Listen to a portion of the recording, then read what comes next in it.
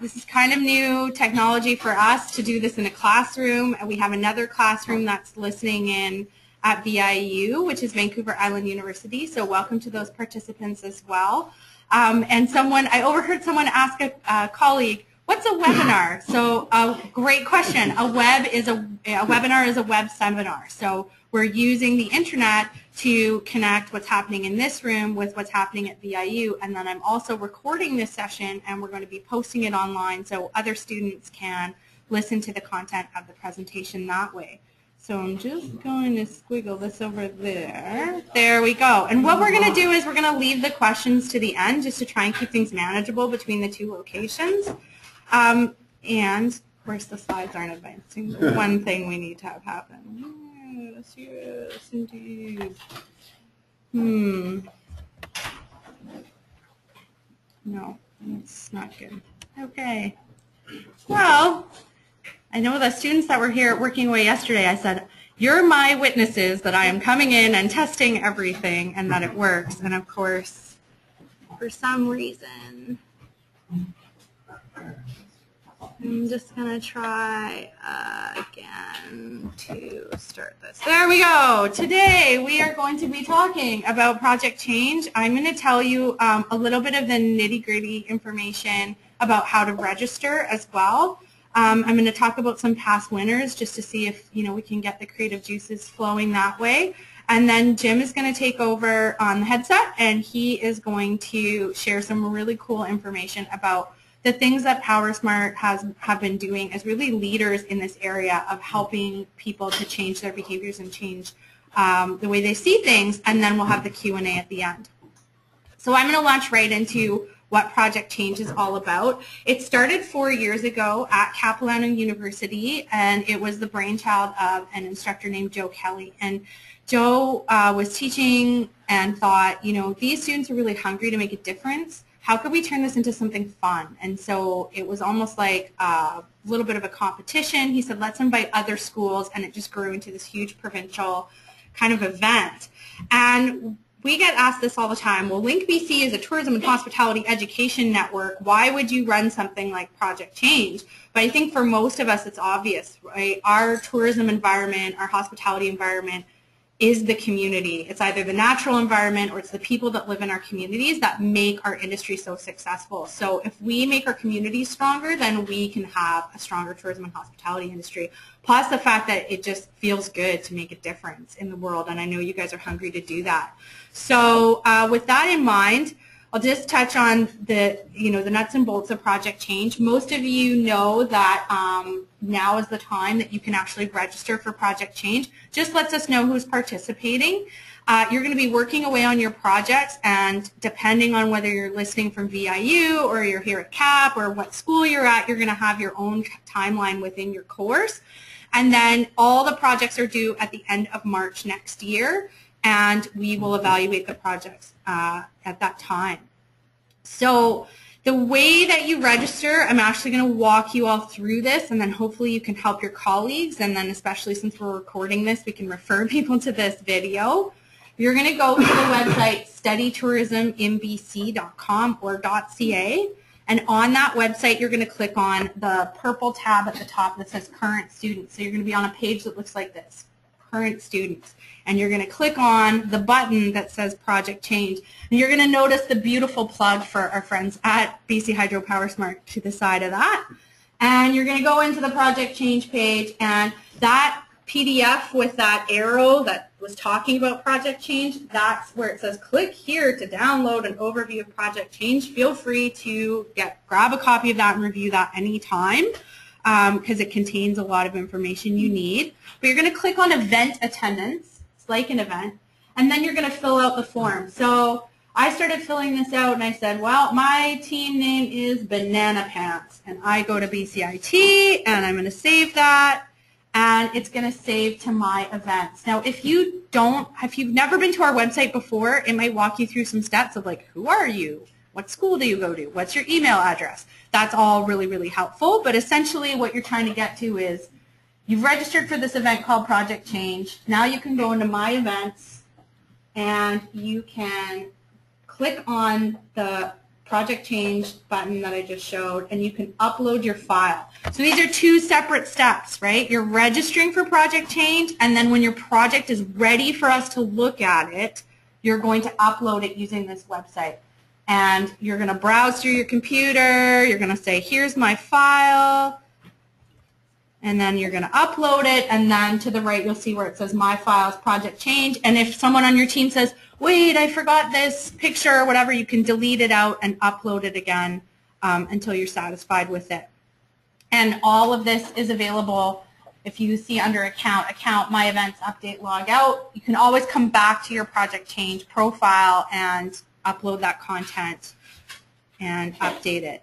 So what is that content? She's talking about that content. What is project change? What do students do in project change? Well, I'll tell you from my experience that the best projects that have come through in the last 4 years are ones that come from the students' passion. So we can pretty much tell right off the hop when students are passionate about what they're working on and when they're not. Like, it just shines through the project. So something that students are passionate about, something that gives them a bit of a purpose. Teamwork, even when it's falling apart, the teams that are aware of the process are the ones that tend to do really well. So we've had teams win project change where they've had a total meltdown in their team and what they're handing in isn't really what they wanted to do, but because they actually address that in what they're submitting, they say, look, you know, we looked at this situation, we realized that our team wasn't communicating, or we should have started earlier, or whatever. Just addressing that is something that the judges really respond to. And then good reporting, so documenting what's happening and sharing with us really effectively. And so there's 2 rounds to project change. One is that LinkBC reviews it, and then the top 50% of those go on to a judging panel, which is an external judging panel that reviews the projects. So this is a picture from the award ceremony last year, and we celebrated a number of projects. I want to emphasize we had, you know, 20-something projects come in, and so these are just a few of them. The first place winner last year was a project called Crowdfunding for TAFIN, and this was Lilo May. She's actually was a CAP student. She's from Vietnam, and she was raising money for a special purpose building in her home community to be like a marketplace, a village marketplace there. So she raised over $12,000 in 60 days. Boom, that's a great result. She documented where the contributions were coming from. She had great ideas on how to kind of pay back contributors through her crowdfunding. And she also talked about her next steps. So what she submitted to us was just a really, really clean document. It was just, this is what I did, and here are some pictures of what I did, and it didn't have to be this huge essay. In fact, we discouraged that strongly. It just really clearly said, this is what I did, and this is why I did it. And here's a picture of her with her prize at our award ceremony last year, and I saw some pictures of her online. One of her prizes was a helicopter tour with Helijet, so that was pretty cool. She was enjoying that. Completely opposite direction at North Island College, they realized they don't have compost on campus. So they took some really basic steps to make a difference. First of all, they collected signatures to show to the administration, hey, this is something that people care about. They hosted a composting day on campus. They physically collected compost from students, again, so they could show back to the admin, hey, we held an event, we asked people to compost, we had a little compost bin, and we collected 10 pounds of compost in this event. And so the composting receptacles that they created are still around the campus. They have this goal of how much compost to create. And so there's that legacy component to what they've done. It's really going to live on in their campus, and it's going to make a real difference. And so I believe this team won some gift certificates to some really amazing restaurants downtown from Tourism Vancouver. Vancouver Island University had a number of good projects. One of the ones that resonated with me was the food sustainability project. And so they had different groups come and test this local soup that was made all of local ingredients, and then, you know, talk to them about food sustainability. And they actually were on the local news and got lots of media attention for their cause as well. Bikes for Tykes, some of you might, especially the Reckies, might be familiar with this project. Last year, these two young men raised over $10,000 worth of helmets for a Bikes for Tykes program. So they saw an existing not-for-profit, which is Bikes for Tykes, giving bikes to kids on the North Shore. And they said, is there anything you need? And they said, well, yeah, we're giving these bikes to these kids, and they need helmets. And these are underprivileged families, and bike helmets are expensive. So they got to work. They got the rights to show the Red Bull Rampage at the Narrows Pub. And at that event, they had a silent auction. You know, they did a beer and a burger ticket. So this doesn't have to be fancy. This doesn't have to be, you know, crazy academic. It can be a super fun event where people come together, and at the end of the day, they raised this money, and they were really smart. They got corporate donors. They said, well, if we raised $2,000, if we raised $2,500, would you match that? So corporate funder one said, sure. And then they said to corporate funder two, well, if we raised this much, would you match that? So they actually took the money that they raised and doubled it, and then doubled it again. And that is a really smart idea that our judges thought you know, was very impressive. And here they are winning their prize at the event last year. Douglas College, kind of a different bent, went to the local elementary school. They did a supplies drive. So again, underprivileged kids going to school, they don't have what they need. This is really important. They went to the school, they went to the organizations that are already working in that area and said, what do you need? And this is where the projects get really effective, because they did a little bit of homework and they actually found out exactly what they should be doing, and then they went and did it. So that's a little bit about Project Change and some past ideas. I'm going to turn it over to our main event, and Jim is going to talk to you about the work that's done at BC Hydro and BC Hydro PowerSmart. Thanks very much for your attention so far. Over to Jim. Great, thank you. So you do have to wear the space helmet. Unfortunately. Yeah. All right, hopefully everybody on the island can hear me. Hi, everybody.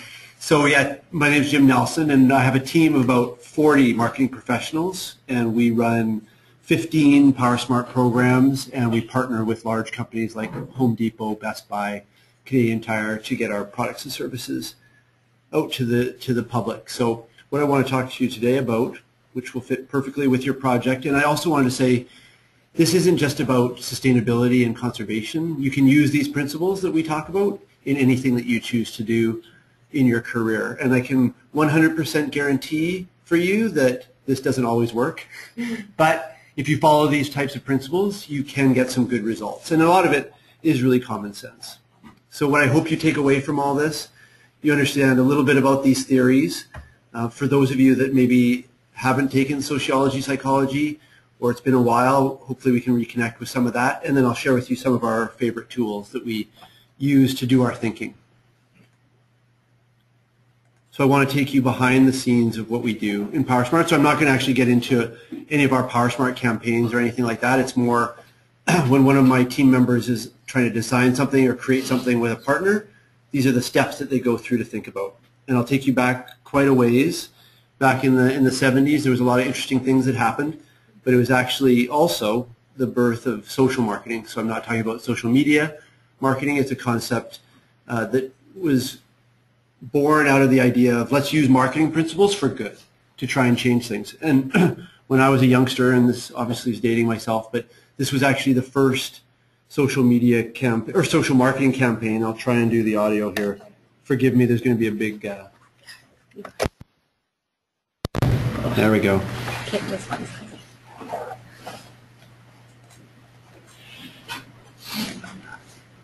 All right. Oh, no, we've got the... What's up, Lizzie? The schoolyard's a mess. Look at that. Boom. And that. Yeah. Some people just don't know what trash cans are for. So stop littering, Lizzie. Great. Now, if you each pick up a little bit. I will. I thought first. Okay, let's go.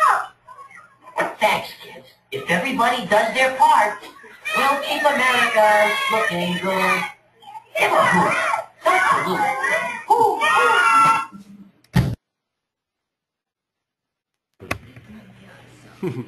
So that was what TV was like when I was 7.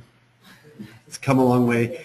So it actually, as cheesy as it was and as silly as it was, they actually did a lot of great things and used a lot of great principles in that whole campaign. And if you ask your parents, I'm sure that 99% of them remember that campaign vividly and can recite the give a hoot part of it. So, oops, oh, not again. Once is plenty. So the other thing that I'll share with you today is all the stuff I'm going to show you. It's not rocket science. A lot of it probably will be common sense for you, but it is good for you just to rethink about it and to follow these steps, because sometimes you just decide, oh, I don't need to bother with that, or that's not going to work for my initiative, and you completely forget about them. So here's the 10 items, and you're all thinking, oh my God, we're going to go through all 10 of these. Again, they're pretty simple, and just to make it more digestible, just think of it as 3 major things that we're going to talk about. One is to better understand people, and then how do you connect with those people, and then finally, how do you help people succeed, or how do you help them with that change? So I was never any good at bibliographies in school, but this is basically mine. Lots of different sources for this, including our 25 years of experience of running PowerSmart, and a lot of interesting experts that will share some of their information today as well. First one for you, again, we get some weird looks sometimes when I say you've got to think about people, not customers, and then people look at me and say, well, that just sounds like semantics. People are customers. What are you talking about? What it meant for us, and it could apply to your projects as well, is we were focused too narrowly on people, thinking about them as a BC Hydro customer, so how they use electricity, maybe what they live in. But the sad truth is that people don't care all that much about electricity use or electricity conservation, so you've got to try and touch on other things in their lives that they are passionate about. And then you can find those other ins with people, whether it's their kids or their passion for cycling or their passion for hockey, whatever it might be. That might be your in to connect to and make a difference to get your change happening. So unfortunately, there are some barriers that hinder us from making change. One of the big ones we face is that, and you hear this a lot, is people say, well, somebody will figure this out. So whether it's greenhouse gases or generating electricity, someone smart will find some technology that can help generate electricity. So that's going to be their first barrier for them, or that they're going to throw up as far as an excuse why they don't need to do this, because in 10 years, scientists will figure out how to generate electricity, in this case, using these interesting blips. Another one that really affects us in 2 ways is that humans naturally discount the future, whether it's good things or bad things. If you Google this, there's been tons of studies that if you offer somebody $5 today versus $100 tomorrow, the vast majority of people want it now. And obviously there's some trust issues perhaps with that, but it's been repeated several times that any problem in the future, if you look at any sort of health studies, they'll discount the effect of that they'll get cancer in 20 years. Oh, that's not going to happen to me. Or any of the climate change, global warming issues, people just believe that that is something so far out there they don't have to worry about. And then similarly for us, we like to talk about, you're going to save all this electricity, and it's a great business case for you. You're going to save a lot of money on your electricity bill over the next 10 years. As you can imagine, they discount that saving stream and really don't value it. They only look at what's it costing me or saving me today. Another one that's really important is this idea called single action bias. In this example, what it means is, okay, well, I ran on the treadmill this morning, so in an extreme case, now I can enjoy my cigar. And for ours, we'll see, oh, I put in an LED light, so now I can leave it on all the time, or I can use more electricity because I've done my part. And you'd see that a lot also with Prius drivers, that, oh, I'm doing my part for the environment here, I drive a Prius, but now I'm going to waste in other places. And it's not a conscious thing, but they do feel like they've done all they can. So that's an important one to remember with your initiatives. And there's a whole bunch of cognitive biases and issues that we face. Again, does anybody take psychology or sociology? No one? Yeah? Everyone? No? No, you got to take psychology. It's the best. So all these fancy words, you can probably guess. It just means that people don't like to change, or there's resistance to change for several reasons, and you've just got to be aware of that. So I guess we should all give up and not do this project, not do PowerSmart. It's not all bad. there are things that also help us or that we can try and leverage around the brain science. One that we use a lot is this notion called laddering up, and it's almost the opposite of the single action bias, and so you have to be aware of that. But the idea here is get somebody to do something small, and then relatively quickly or in short order, follow up with them again and ask them to do that next step. So then the first thing doesn't seem that hard, and they'll be more willing to do the next thing. So yeah, you got to watch that. If you leave it too long, then they will start to think, well, I've done my part, I'm as power smart as I can be, or I'm as environmentally friendly as I can be. I'm going to do these other wasteful behaviors. Another neat one that's related is you can also change the way people perceive themselves.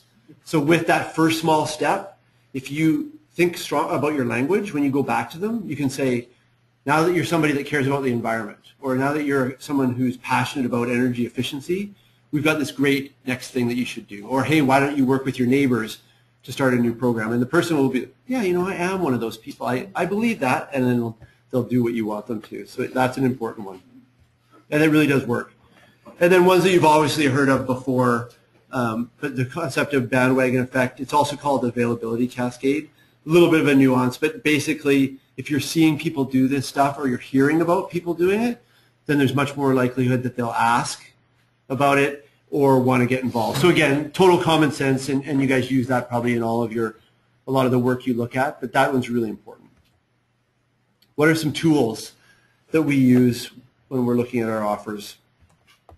So obviously, we want to do research, quantitative or qualitative, that's all great, but I generally don't want people to stop there, or I don't want them to rely on that. And one that you can do for this project, which is really easy, you could actually forget the quantitative research, the survey stuff, go right to the observation research. So either watch people shop, watch people do whatever area you're interested in, talk to them a little bit if you want, but you actually can get a lot simply from observation. So this is, of course, Jane Goodall working with chimpanzees and gorillas. We can do the exact same thing, and we've done that in several places. And then, again, I'll date myself, but many years ago, Seymour Ski Hill actually had a $7 lift ticket offer that was during the midweek. They wanted to get people because it was obviously a slow time. And what we did, rather than doing a survey, we just rode the chairlift with people and talked to them, asked them to show us things that they liked and didn't like. You get way more rich information. We'll also look at how do people shop for lighting products in Home Depot. And one of our managers actually just watched the people shopping. They didn't talk to anybody, but they learned a whole ton about how they look at products, what they use for point of sale material to be educated. They actually saw them also talking to other customers about what they liked and what they wanted to choose. So a really important one, really easy, particularly for your project. This is the way to go. Once you get into your careers, this is the danger that you will slip into just wanting to work on the day-to-day. Oh, I'll just get a survey done and get to read the results. I don't have 2 days where I can go out in the field and watch people do their shopping or whatever, and that's dangerous. Always try to make time for that. Another really important one is what we like to say, talk to the people who don't like your green eggs and ham. So who are the people that hate what you've got to sell or what you're trying to do, and understand what it is that they hate about it or what they refuse to want to accept with your change idea or what you want to do. And then maybe you can make some subtle adjustments or address some of the barriers that they tell you about. So a really important one. Similarly, or on the flip side of it, you also want to look at what's working well.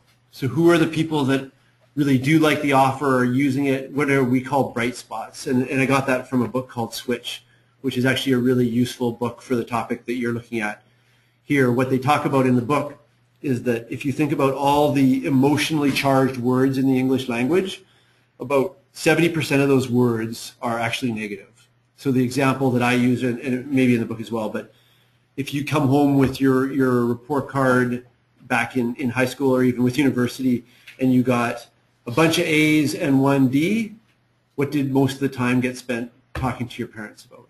Was it all the A's you did well on, or was it the one thing that you failed?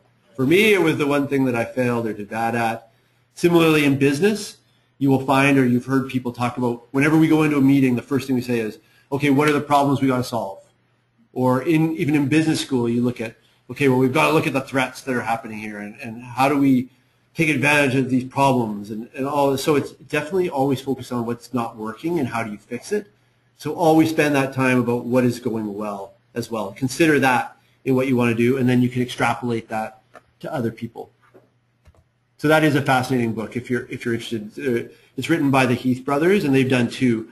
I've got a couple other slides, but one is Switch, and the other one is Made to Stick. So again, really easy reads, great for this. And I'm sure you all use this as well, but it's been great for our team, again, to reconnect to sociology, psychology, all the things that we had studied years ago, but never have the time to read papers on. So TED is great for getting that. Your 20-minute, bite-sized, very dynamic content helps you to learn a lot about these areas and gives you some ideas about what you can do. Another tool that we love, that we use for brainstorming and again, trying to understand the people that we're trying to market to, is this idea of a life mapping, and you put your persona in the middle. So it could be a real person that you know is involved in the activity you want to sell to them or involve them in. It could be fictional people. You get your group together and you brainstorm them in those different areas. What's important to them? What do they do in their life? And another neat one that we learned, which is really cool, if you ever do brainstorming, it's probably always with Post-it notes and you're always probably writing down ideas. In fact, if you can actually get people to draw or scribble when you do this brainstorming, it ignites a lot of creativity in people because it's using that other side of their brain. It's fun. People laugh and bug each other about their terrible drawings, but you get some neat ideas about what they do in their life. It's also important in the previous slide. I hate when I come into a room, it's a brainstorming session, and it's like, okay, what are we going to do? Let's brainstorm this. And it's this big, wide open idea of just throwing out ideas. What ends up happening is you'll get 20 interesting ideas that come up, and then people will peter out. If you work in these ideas of sections, so let's talk about their family now for 5 or 10 minutes. Let's move on. And you do these categories of brainstorming, you'll get 20 great ideas in each of those categories. So now you've got 100 or 200 of these great ideas compared to the 20 that you would have got once in the open brainstorming. Another real simple tool, but it's one of my favorites, is what we call the train station. And all you do, again, draw out a line with lots of points along it, and then put the desired activity that you want people to do right in the middle of it. And then what you have to do as a team, or you can do this as an individual, is brainstorm all the things that you think has to happen leading up to that point. So who do people talk to? Where do they research things? Where do they go to look at different options? What experts do they consult? Then you have that activity that you want them to do. And then the one thing, or the things that people always forget, okay, well, I got them. Good, let's move on. You forget about all the follow-up activities that we should do, to make them feel positive about it, that it was the right thing to do. They also have the ability to get you more participants or new people to bring in. So what are all the follow-on activities that you want to do after the desired activity to make sure that you fully leverage that? So again, just a brainstorming tool, nothing amazing about it other than it forces people to zero in on those actions.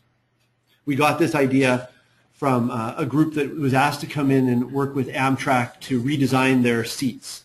In the States, they needed a new seat design for their trains. And then they started talking about it and realized, well, is that really the issue that you're trying to solve? Is that your seats are uncomfortable? And they started talking about, well, no, it's actually people are finding it hard to figure out how to get tickets, how to plan their trip. And then this train station at the other city, that's not what their destination is, right? They don't want to hang out in the train station in Paris. They've got a hotel to get to or attractions to get to. So how can the train company help them to reach their final destination? How do they follow up with them after about how their vacation was? And, can you refer us to your friends, or here's a 20% off coupon for the next time you use Amtrak? All those types of things. So really useful, really helpful. So we've been through one. The others go pretty quick, so if you're all getting nervous, we still have half an hour of this. Theme number 2, connect with people. So how do you create that excitement? How do you help them understand why this is important? How do you get that conversation started? The water cooler talk is what I like to call it. First thing, and I guess it seems obvious, but you've got to try and connect to things that they care about. So you might be talking to some people that are super passionate about helmets for kids or composting, but likely those are those extreme people that are really, really into this cause or this offer. You need to get that early majority or that other group of people that are kind of on the fence or neutral, how do you make them care about it? So they probably care about wanting to be part of the crowd, or they want to care about something for their family. Any of those things, you got to try and identify that and tap into it. Another interesting way to do that is you have to think about when are people receptive to you connecting with them. And the obvious version of this is all the telemarketers that call at 6 o'clock in the evening. They obviously haven't thought about this, and they're connecting with families.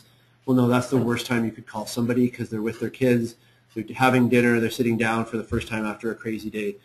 So whoever it is that you're trying to target, try and pick those points. For you guys, it'll be not so much in the year or the life of the year, but maybe in the week or the day. When is the best time to approach people with your cause or your change activity?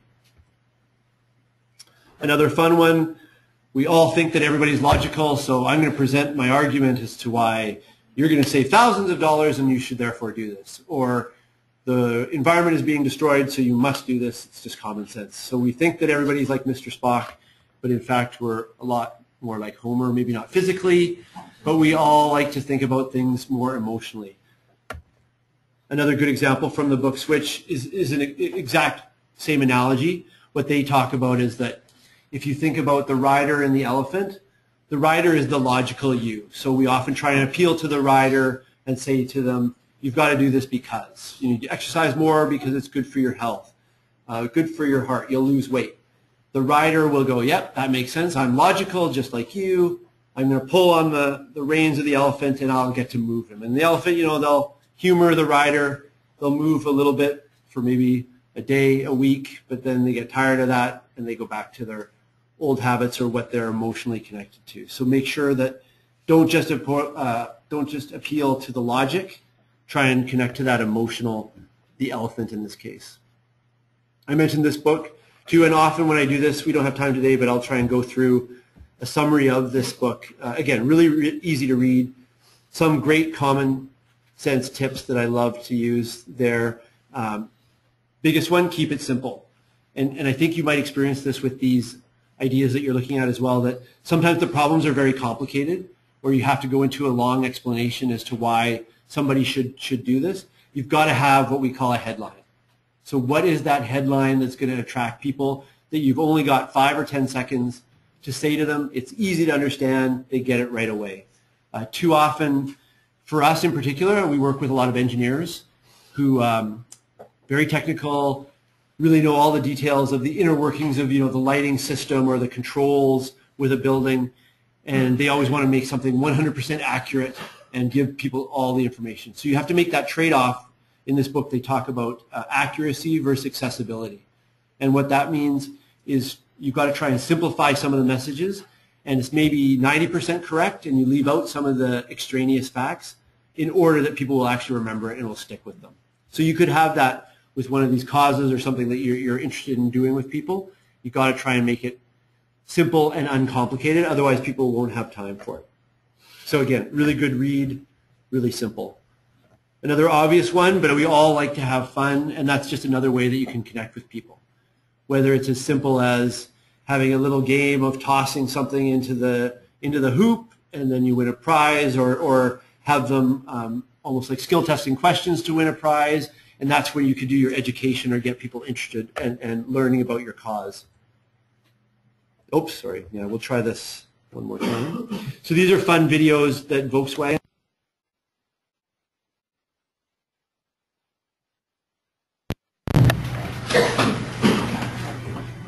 Not right now? Not right now. And the idea here is that you can change people's activity by making it fun. These ones are quite elaborate, so I'm not suggesting that you would do anything like this. But use this concept and see if there's any way that you can make it more interesting for people.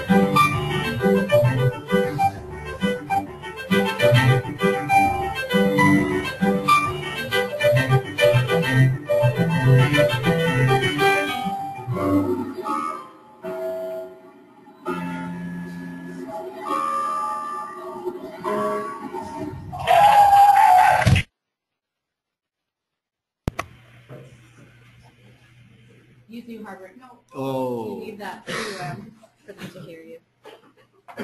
Yeah, I think so. Yeah, I still can't find my panel. Okay. So there's a few of them like that. There's one where they equip a garbage can to have a, when you put something in it, so it's dropped 1,000 feet and everybody's throwing garbage in. So again, you're not going to be able to do these kind of elaborate things, but I think the notion that to engage people, to get them interested in what you're talking about, if you can have something fun that they can do, that would be ideal. So I've totally broken it. No, you haven't totally broken it. I think it's actually still okay. So we're going to go with that. Crossed. Sorry, from current slide. Now there's another catchphrase or thing that you're hearing a lot about. It's called gamification. A lot of people hate that phrase. I actually like it, so that's why I included it in this presentation. It's the notion that you could actually either make games for people, that we actually have done that as an example, an online game at one point that we call Waste Busters. It doesn't have to be online. It can be the physical games that I talked about. But the thing that I like the most is that you can use the principles of gamification in anything that you do. So I'll just tell you a story about this gaming guru that came to talk to us. And what he talked about, one of the first things he said was that you have to think of this concept of playing a kazoo. And so this is a kazoo. It's the world's simplest instrument to play. You can learn how to be a master of the kazoo within 30 seconds, apparently. Problem with the kazoo is that once you've mastered it, it gets really boring and it really sucks to play, so then you throw it out. Whereas a violin is supposed to be, any violin players here? No? Violin is supposed to be the most complicated instrument to play, but there are different levels to it. So you can never truly master the violin, that you can always do this concept of leveling up. And so that's what I loved in this idea, and one of the key ones that we took from all these gaming theories. So one, you want to be able to feel like you're doing well and making it to the next level, just like any game that you've ever played. And then there has to be that new challenge. But it can't either feel like this is impossible to ever do, and it can't be so easy that it's so boring and repetitive that you quit playing. So it's a good one that you can think of with any of the things that you do. Maybe it's how you would engage people around their education or how they're learning. The other ones, storytelling or exploration, and then the ones that you can do with anything, as well as how you rank, giving out rewards, being able to communicate out those bragging rights. So we do that a lot, as far as here's people that have saved more than their peers, or here's an award for somebody that did an amazing electricity savings project. Everybody likes to compete and have that comparison. Also the idea of random treasures. So even though the idea of getting something for just participating. So you can get something for an achievement, but also if there's random ideas that you may have the ability to get something, that draws people in. Countdown, again, time's running out, limited time offer, and combo bonuses. So the more you do, the more that you save or receive, or more entries into a contest, whatever it is. So again, these are all things that work great for actual games, but I also feel like you can use those in your marketing or your communication approaches to try and get people interested and excited. The other big one you've got to remember is that there are a ton of acceptance barriers out there for people, excuses as to why they don't want to do what you're asking them. It could be viewed as risky, either personal risk or risk of not fitting in. Do they have to do extra training to figure this out? Oh, I hate training. I don't want to have to do that. Is somebody going to get mad at me because I've changed something? We get this a lot with building operators when we have to do the work, or we change the way the lighting system or the HVAC system is working. Somebody's going to complain. I don't want to have to deal with that. Also, again, kind of like what we talked about earlier, but just getting any kind of change is a big immovable object. So you've got to remember that. They're going to sit and say, I want it the way I've always wanted it. Don't change me. Other things you've got to think about, they just might not be aware that what you're selling, what you're trying to get them to participate in, that it's an issue at all. Oh, I actually really didn't realize that was a problem. So there's the education component. Another one we have to deal with a lot is the product or services might not actually be available. So they want to get the efficient lighting, or they want to be able to get a bike helmet to a poor family, but they don't know how, or they don't know where to do that.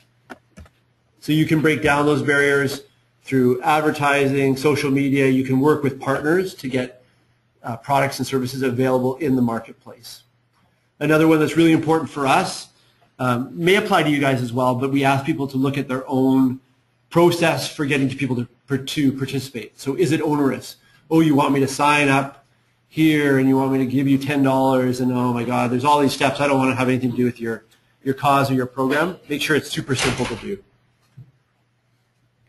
Another really important one, and you all know this intuitively, and you'll see it with a lot of causes or anything that takes off, is this idea of utilizing the power of norms. And again, that's that bandwagon effect, that's seeing that, hey, cool people are doing this, or everybody's doing this, I really should too. So an example, at our work, we try and encourage people to join a running club. And what the group was doing before was they said, okay, well, let's meet out in the back, and then we'll head out from there. And what I said to them is, that's great that the club is doing that and that they're running, but the mistake you're making is that nobody's seeing you guys coming together and doing this. They don't know that, well, there's actually 10, 12 people that go on this run, meet in a really busy area like the lobby, and then people can say, oh, what are they doing? Oh, I think they go running. Oh, well, we should do that. So you can see how that snowball effect happens. So one more video here, hopefully. This is a really old one. I wasn't actually alive. I know it's hard to believe. So which one do I push? I think we should go with use new hardware. Okay. And then I got to get that over. Maybe.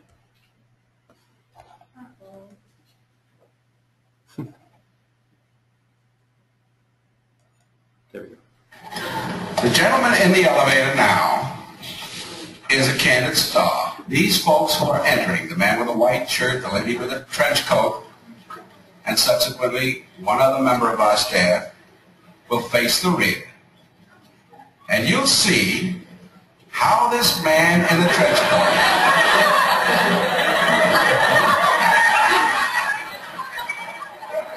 tries to maintain his individuality,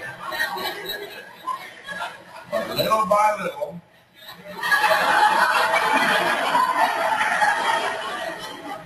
he looks at his watch, but he's really making an excuse for turning just a little bit more to the wall.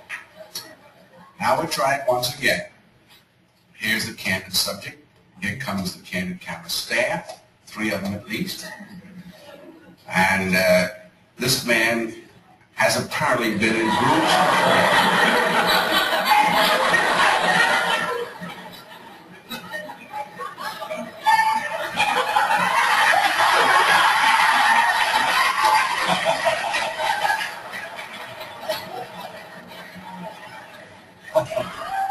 Here's a fella with his hat on in the elevator. First he makes a full turn to the rear and Charlie closes the door. A moment later, we'll open the door, everybody's changed positions.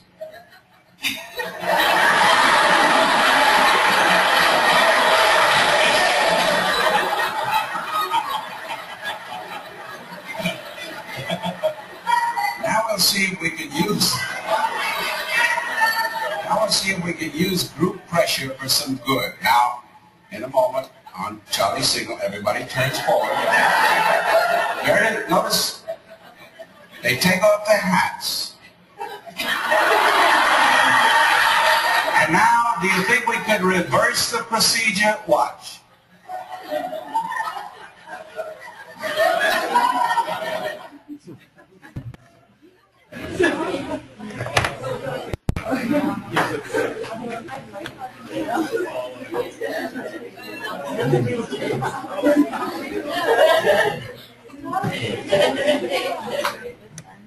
So again, with anything that you're doing, think about how is it that people are going to see that this is the norm, that there's lots of cool people doing this, or that, you know, I'm actually in the minority if I'm not taking part of this. And that was one of the things with the cheesy woodsy owl commercial I showed at the beginning, is that they were really good at showing, hey, all these kids are doing their part to pick up the litter, and they're all doing it together. They're all having a good time.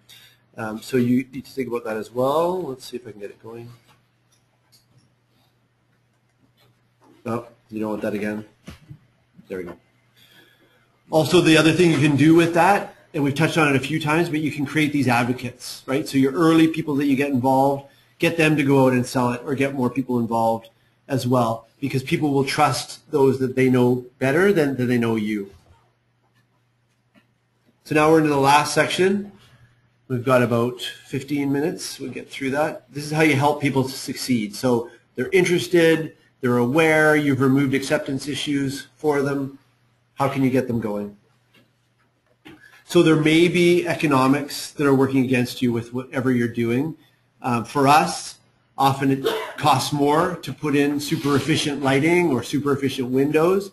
So you need to make sure that you understand that. It could be a real issue that it does cost more, or it could actually just be perceived. So it might not actually be true that it's more expensive, but they believe that it is. Also, you've got to think about, do people have to do other things in order to do what you're asking them to do? Do they have to close down? Do they have to drive somewhere? Do they have to incur some other costs? Another thing to consider is who's a partner that you can bring in. So somebody else that will be able to take advantage of this, that it's a win-win, so a local retailer, maybe a local group that can bring something to the table. They're not that hard to find, these people. They're often interested in trying to help and get involved.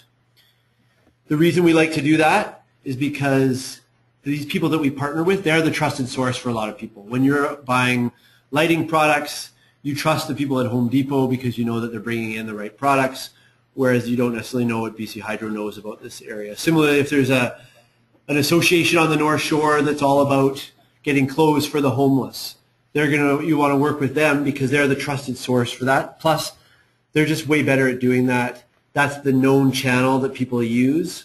That's a big thing. Our example is that other utilities in the States, when they wanted to get lighting products into people's hands, they decided, well, we'll do it as efficiently and as cheaply as we can, and so we'll mail it to them.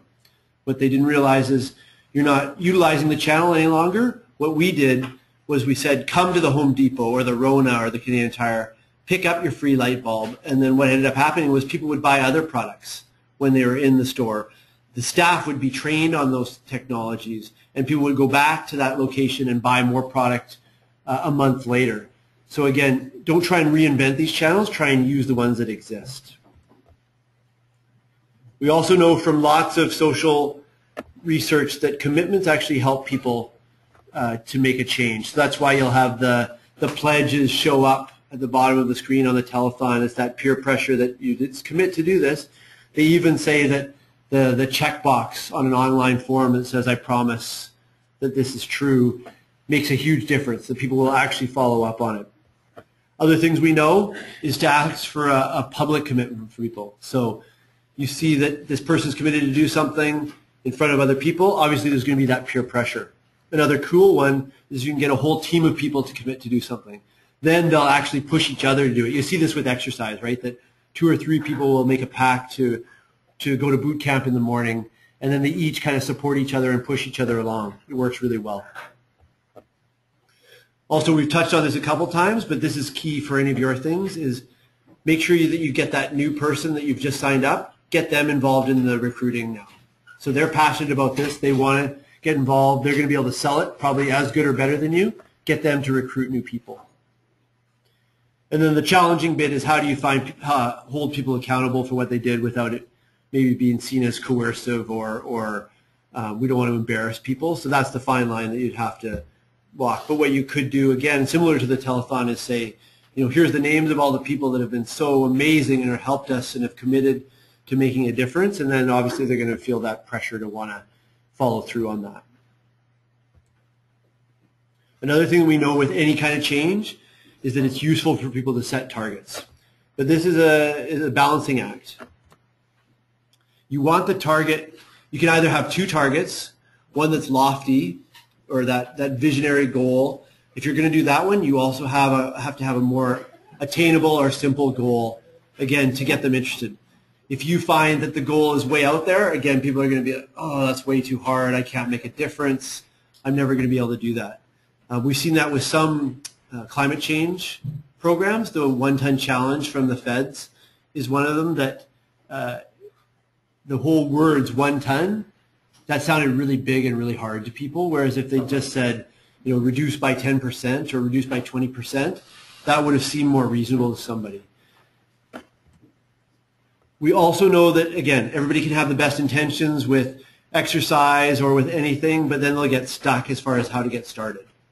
So what you need to think about is how you can be a coach for them, or how you can help create a plan. So if you've got somebody signed up, yeah, I want to do this, I want to bring in coats for the homeless, or I want to do something around biking, whatever it is, I want to start composting, then you can right away say, okay, let's sit down and work out your 10-day action plan or your 1-week action plan.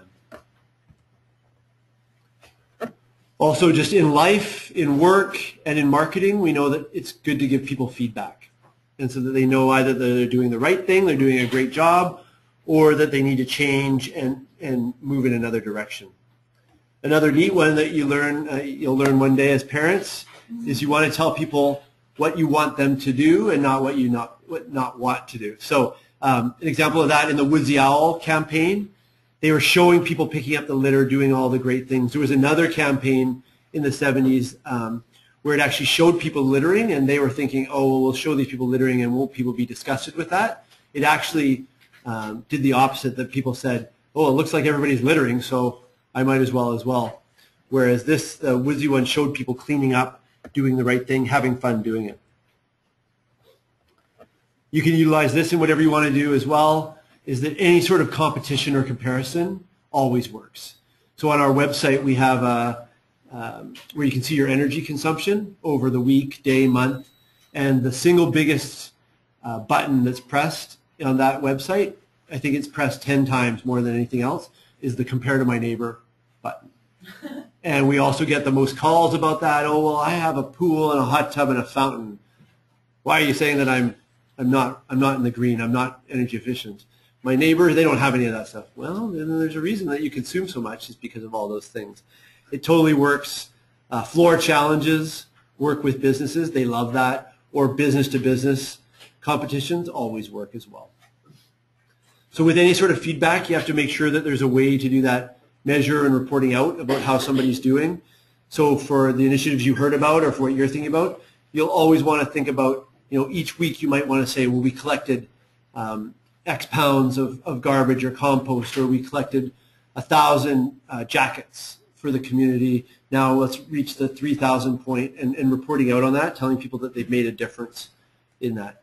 And you see this a lot in any sort of exercise apps, and a lot of exercise research is that if people do track their weight or the exercise that they're doing, they have way more success than the people that don't. So that can be true for anything.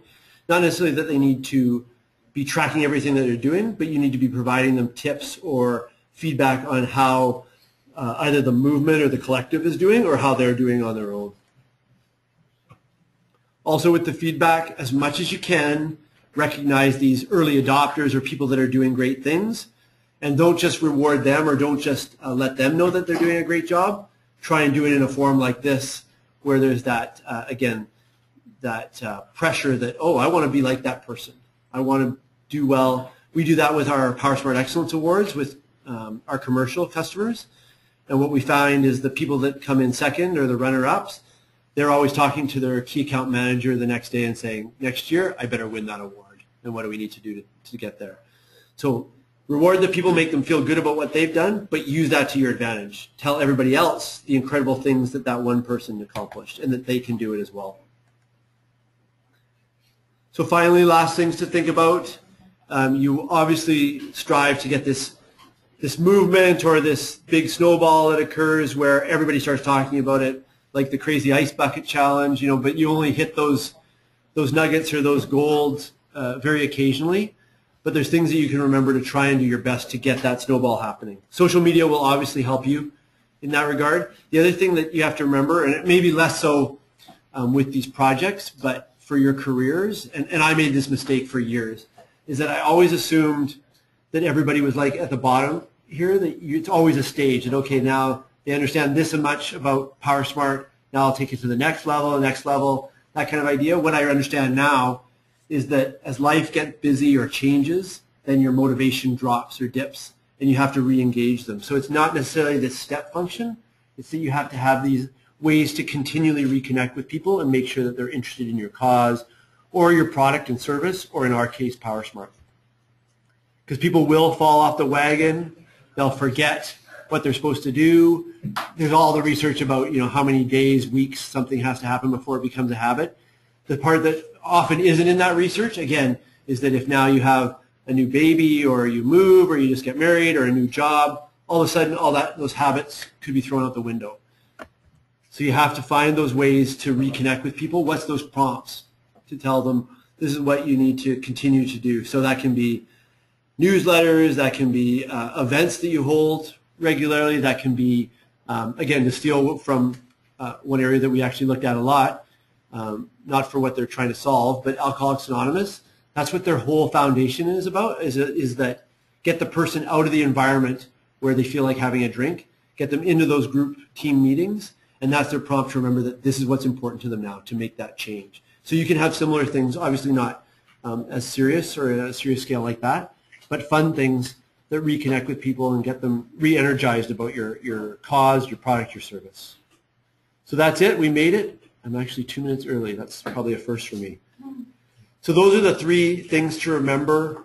Again, I hope that you can see that this works great for causes and for sustainability, for conservation, but you can use a lot of these things for any career that you're in, whether it's to get more people to travel to BC or to come to your tourist attraction, whatever it might be, your hotel, anything. You can think of a lot of these principles and use them in your marketing, in the way you build loyalty with your customers, what you want to do with them, because again, remembering that those customers are able to be advocates for you, or we didn't talk about it here, but a disgruntled customer or participant can do a lot of damage to you, and you've seen that a lot with social media where they'll share their bad TripAdvisor review, or there was I think you probably all saw the United Breaks Guitars, where one fellow was a musician. United broke his very expensive guitar, and he got the runaround from all their customer service people. So we actually created a YouTube video and song that got 1 million hits, and you better believe that United had wished that they had solved his problem earlier, because they got a lot of bad press. So again, these things can all help for good, but you also have to remember that try and deal with people that are having problems or are dissatisfied, because they can cause a lot of damage for you. And I think that is it. Good. Thanks.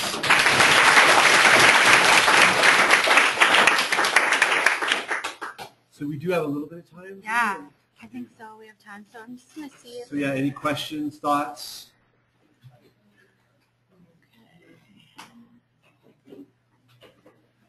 Come on, students. It's a lot to absorb, but again, it's not, none of it's rocket science.